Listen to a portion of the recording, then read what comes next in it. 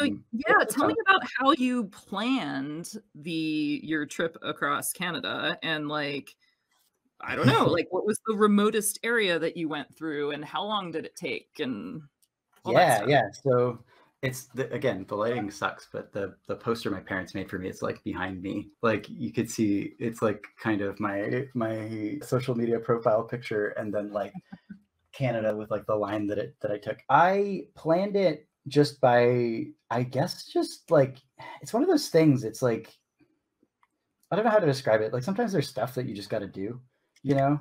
Like I'm not sure that I ever really had a choice on the whole, like you just like I'm gonna do this, and so I started to like obsess about it, and I really am like I'm a planner like at heart. I think in general I really like knowing like the details of how I'm going to do something, and Mhm. so I had a pretty chill day job at the time. I was working at Technicolor, like the post-production place, which I don't think is Mhm. Technicolor anymore. It doesn't really matter, and so I was just like researching like what the routes I could take were and all, and like how I would carry the stuff I would need to carry, and like Yeah. Yeah, how do you um carry stuff that you need to carry? so carrying stuff is really interesting and Yeah. everyone does it differently.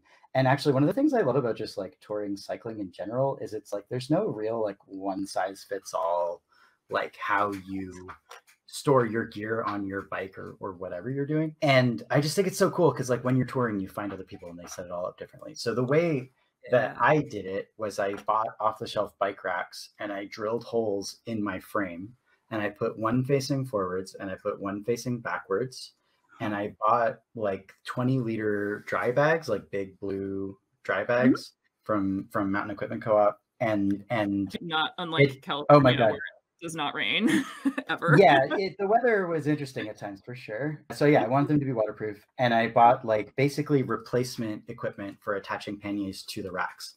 And Okay. so I like Yeah. put a piece of coroplast inside and then like basically screwed that to the side, because the problem with panniers for unicycling is that you get heel strikes because your cranks are so short.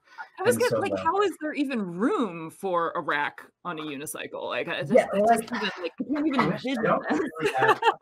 I might be able to explain a little Huh. better. I do have.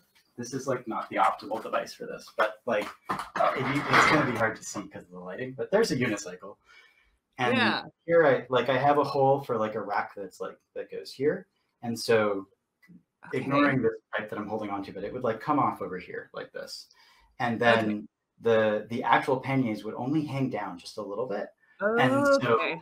Yeah. you get the clearance, but they have to be custom and they have to be modified. Okay. Um, That makes more and sense. so Huh. yeah, exactly. And so that's how I made it work. And it was with a bigger tire. That one's a 700C. Wheel, I was using a 36, so there's a little more room for stuff. But I did carry like a tent and a drone and a GH5 and a tripod, sleeping bag, like all this stuff. Like I had way too much crap with me.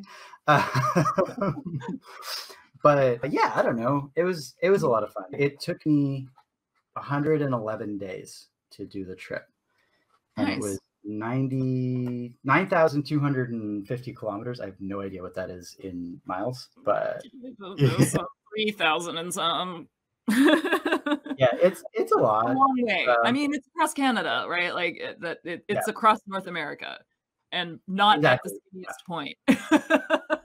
Yeah, and I took like a lot of side trips because I was like, well, I'm here and I'm in good shape. Like I would like go to see friends. I would go to see stuff that was like worth seeing. I thought that was kind of on the way. So like, yeah, I don't know. It was really fun.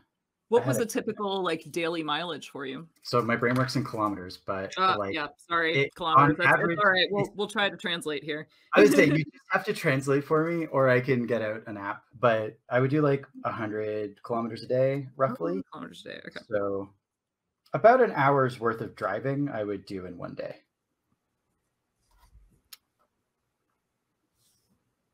What is that, Interesting. like 70 An hour, odd, so, like, something like that? well, it depends upon how fast you're going. Yeah, Are we yeah, talking freeway driving or freeway driving, absolutely freeway driving. Yeah. So yeah, I don't know. It was good. And the thing that is really cool, like the reason why I didn't do it on a bike, which makes way more sense and is a lot easier, is you meet so many more people when you're that weirdo out on the road. Like, what are you doing? Like, why are you here?